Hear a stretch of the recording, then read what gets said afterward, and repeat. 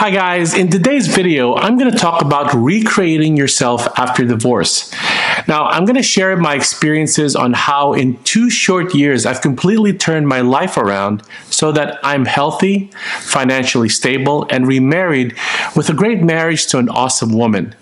You know, after going through one hell of a divorce. After my divorce process was over, my life was in shambles. I had health problems like diabetes and high blood pressure and kidney failure. I was in heavy debt and my emotional health was shredded. After an 18-year difficult marriage, I was totally lost and I didn't know who I was, and I had completely lost my way. So the first thing I did was spend time alone with myself. I took out a pen and paper and started writing in a stream of consciousness type of way.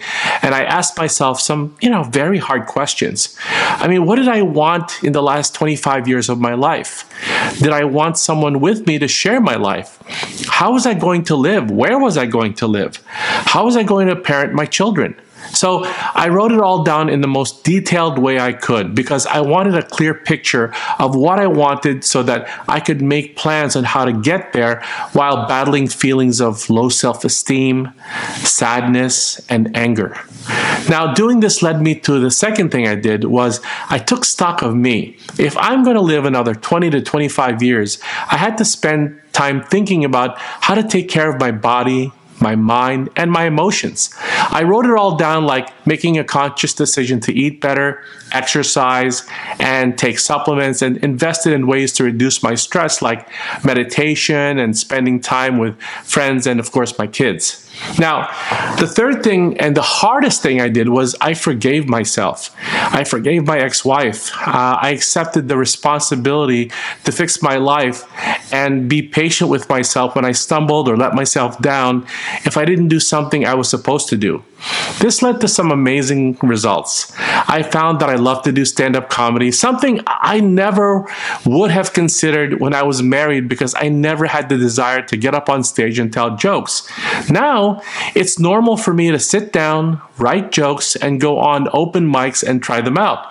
I've bombed. People have heckled me. I've gotten a lot of jokes that didn't work out, but I don't care. Something deep inside of me is fulfilled when I do stand-up comedy. It's therapeutic, and I feel the quality of my life go up when I do it. So another miraculous thing that happened is that my health stabilized. I used to have uncontrolled diabetes and I was on a bunch of medications, but it didn't work. My doctor kept upping my medication, but my blood sugar still kept going up and up and up. Now my diabetes is under control and I don't have to take as many medications to get normal. It's truly miraculous because I was dealing with this for over a decade. My high blood pressure has stabilized and I had was taken off some of my meds. My kidneys are doing better, so the risk of kidney failure is less and less of a possibility. But more important than that, I got remarried to a wonderful woman, which I talked about in a previous video. And now I have a wonderful, loving marriage and there is no more fighting and drama, ever. So I never had to worry that I will die alone or ever be lonely for the rest of my life. Now, I know that some of you would say, well, that's great for you, but I can't even imagine that right now. And God, I completely understand. I definitely know how you feel because I've been there. But I'm here to tell you and offer you some hope that if you do what I did, you will see positive results in your life.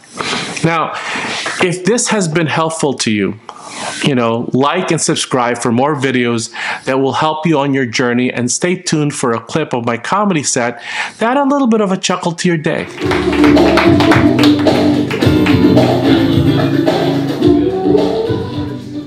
Wow, as I look out at the crowd, I see a lot of Asian or non-Asian people here. I love the diversity. Right, Amaya? We're the only 2 Asians. One more. One more. Oh, there you go. 3. So, as Dave said, my name is Divorced Asian Dad, and I am a piece of shit. At least that's what my mom tells me. And I'm her favorite. So, recently, I got in trouble with my parents because I told them that I do stand-up comedy. They laughed. my dad said, "Who said you were funny? Your grandpa's funnier than you and he's dead." Thanks, Dad. And my mom said, "Do you even get paid for doing comedy?" And I said, "Mom, I do stand-up comedy." "Of course I don't get paid. I'm lucky to get a glass of water." Now, this wouldn't happen if I had white parents, you know?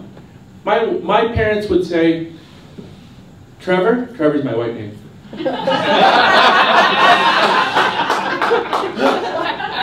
"We are so proud of you for expressing your artistic side. Good job, buddy." My Asian parents would say, "You're gonna starve. We old. We can't take care of your not so funny ass." Of course I'm translating. It's harsher in Filipino.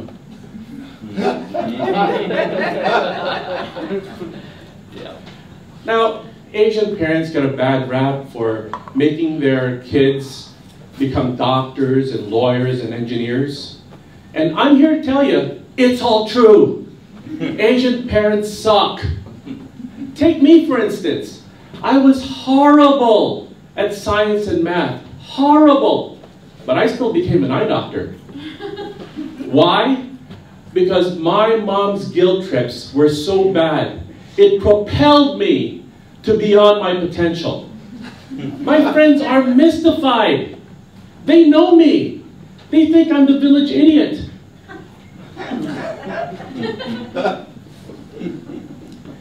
You know, so I hung out with all the overachievers in high school, and they became like scientists and professors and PhDs, and they all promised to give me a job at their office as the janitor. So, it's not bad to be a doctor. I mean, it's a very worthy and noble profession if the Asian kid picks it. Now, I can tell you on my side, there's a lot of Asian doctors that are repressed comics. Yeah. Now, how do you know that your doctor is a repressed comic? Well, if they missed their daughter's graduation because they were writing dick jokes, that's one. When their Yelp review said, "Doctor kept me in stitches, but screwed up my eye exam." Me, this guy, right here. Or the neurosurgeon canceled his brain surgery because he had a 7 o'clock comedy show to go to. Now, I did what my parents told me, and like I said, I became a doctor. But you know what I want my kids to be? YouTube and TikTok influencers. Screw medicine, that's where the real money's at. I mean, if 20-somethings can make multi-million dollars, and I'm riding around in a Honda Civic, I'm joining that team. So follow me on www.divorcedasiandad.com/give-me-your-money. Now, I understand that, well, let me back up here a little bit. Now, my retirement plan is that my kids get rich off of YouTube and social media. I mean, and I'll sponge off of them, right? That's my plan. My parents have a similar plan, but their plan is a fantasy because I'm broke. I'm so broke, I'm on the Nigerians do not call list. Now, I make fun of Asian parents, but I understand. I mean, a lot of them are immigrants, they come from third world nations, and they have that survival mentality, But this is America. This is the greatest country in the world. Slack off a little bit. Pay a bill late, smoke some weed, okay? Give your kids a break. And if you don't got weed, ask them. They've been smoking to cope with you. All right, that's my time. Divorced Asian Dad.